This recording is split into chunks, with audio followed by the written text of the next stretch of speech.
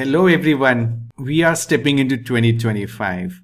I want to take a moment to wish you all a very joyful and a prosperous new year ahead. And welcome back to my channel, Civilera. I'm excited to share some important information about a webinar that you may not want to miss. I will explain the webinar content in this video, and link for the registration is in the description below. And for those who are seeing this video after the webinar, the actual webinar video link will be updated in the description. So let me explain what the webinar is going to be. AI and engineers, partners in innovation or competitors. We will be discussing on this topic and how AI is transforming structural engineering.